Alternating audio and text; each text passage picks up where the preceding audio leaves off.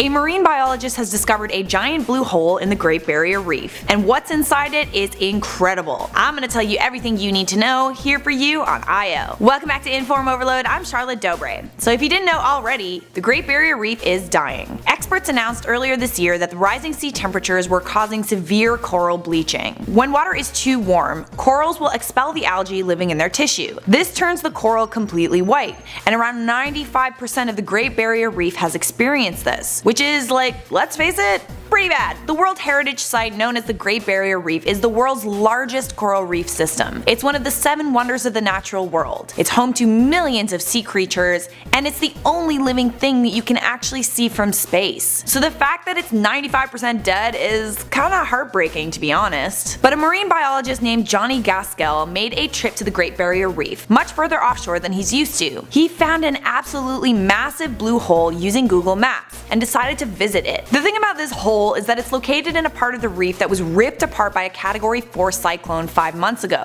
I know, right? It's like the Great Barrier Reef can't catch a break. But when Johnny and his team went free diving down the hole, what they found defies explanation. And no, they didn't find a mermaid or Nessie. Just thought I would get those 2 options out of the way. What they did find was untouched corals. Live ones. At around 15 to 20 meters deep, there were gigantic staghorn corals and bird's nest corals, among the biggest he's ever seen, and they were completely untouched by the cyclone and had not experienced any coral bleaching whatsoever. According to Amusing Planet, a blue hole is an underwater sinkhole formed by erosion of carbonate rocks. So why has 95% of the GBR experienced coral bleaching, yet the coral in this gigantic hole has not? Because this blue hole is so deep, it has protected these corals for decades. Likely the temperature of the water is a little bit colder in that hole. Johnny and his team are not revealing the location of the blue hole to protect it from divers and fishermen, but since discovering this hole, he's discovered 2 other ones, which will hopefully contain pockets of wildlife untouched by the environmental changes in the Great Barrier Reef. Alrighty guys, I'm gonna respond to some comments now. Engineer Guy 23 said, "Hi Potato Queen, your channel is how I get my news and my dose of potatoes." Hi Engineer Guy, glad you enjoy our news, and here's a potato for you.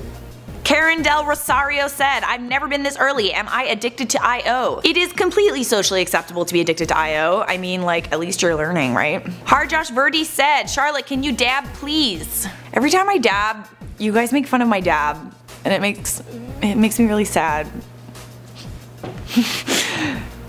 Dab on them haters!